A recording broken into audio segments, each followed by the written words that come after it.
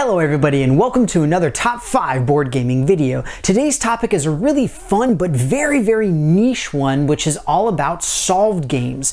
These are mostly going to be highly abstract but simplistic rules type games that have been mathematically defined to such an extent that you know who is going to win based off of looking at a board. Essentially there's two major categories for this, where you have partially solved and fully solved. Partially solved includes a few subcategories, but essentially it means that for specific board situations, you can predict who is going to win, assuming that they make a certain set of moves. Whereas with fully solved games, you can say from the get-go, you can say from any board sequence, it doesn't matter. There is always going to be a way that you can say this player will win based off of these particular move sets. It's a really interesting sort of category of games, and it's a very fun and fantastical mathematical subject that has been going on for decades. Like I said, most of these are very abstract games where they have extremely simple rules with very few moving pieces, but they have been expanding a whole lot with new advents in AI and all sorts of other stuff like that.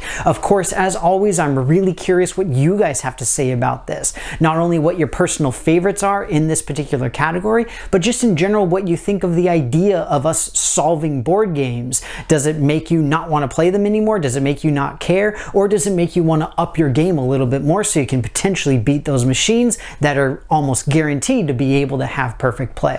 But with that, we are going to jump right into my number 5.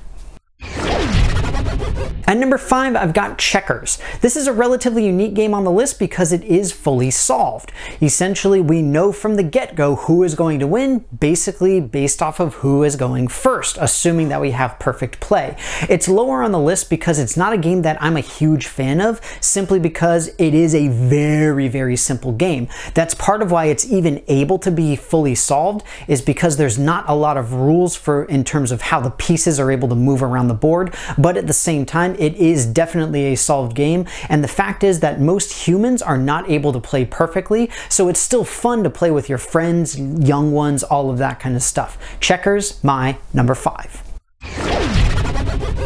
At number 4, I've got Mancala. This is another one that is mostly solved. I believe that there are variants of the game that are fully solved, but the thing is, it's still really fun to play. It's another one of these where it's a very simple mechanical game, but at the same time, you have a lot of decisions that you're having to make on the fly. You have to change your strategy as you go, but the fact is, again, if you have perfect play on both sides, you know who is going to win from the get-go. It's still a fun game though. Mancala and its variants, my number 4. At number 3, I've got Go. I've talked about this game a few times in a similar context because of things like AlphaGo and the advances in AI actually being able to play the game and also beat Grandmaster level humans, but the fact is it's still not fully solved. And the biggest reason for that is because there are still quintillion variants as far as what the actual board can end up looking like. And that's why it's a little bit higher up on the list. You still have that very deep strategy, even though you have exceedingly simplistic rules, just like you do in checkers. But the fact is that with such a large board and a lot more options as far as where you can place pieces and how they interact with one another, it is not yet fully solved. It's still greatly fun, and it attracts a lot of players from all over the world. Go, my number 3.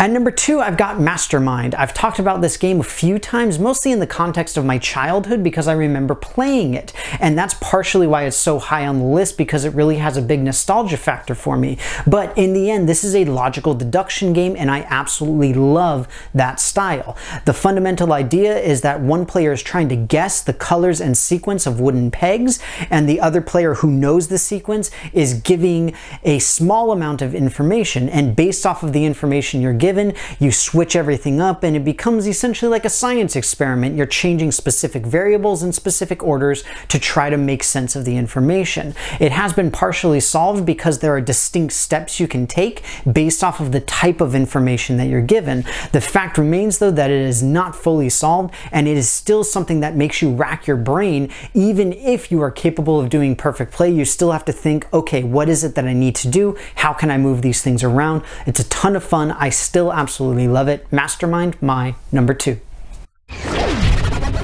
At number 1, I've got chess, the other major abstract game that I personally have from my childhood. This has been going into computers and machines and trying to be solved essentially ever since it was possible to do these massive mathematical calculations. To this day, it is not fully solved, and that's primarily because of the different ways that the pieces can move, and similarly to Go, how many different scenarios that you can have on the board.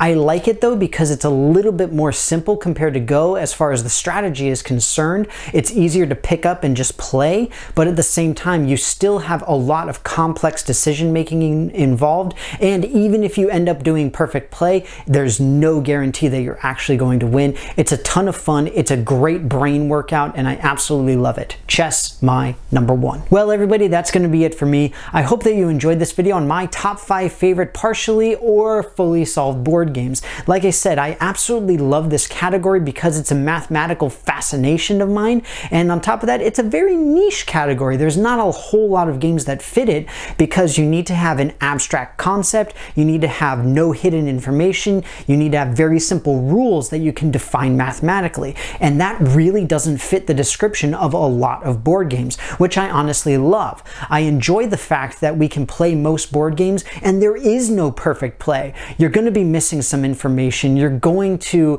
have things that seem like they're really good at the time, but you cannot plan for future moves by your opponents or anything along those lines. It's really, really cool, but at the same time, I like that we can define some games because, to me at least, it goes to show that we will still want to play these games, even if we say, well, if you play it perfectly, then no matter what, you're going to win. I don't care. I know I'm not going to play perfectly, I'm still going to have a fun time doing it. With that though, again, as always, let me know anything and everything you guys think in the comments, because you guys know I love to hear all of what you have to say, whether it's your favorite games in the category, other categories you want to see, or anything else. In addition, if you haven't done so already, please take a look at my social media pages, as well as my Patreon, where you can interact with myself and my channel in a whole bunch of really fun and interesting ways. But with that, thank you very, very much again for watching. I hope that you enjoyed the video, and I will see you next time.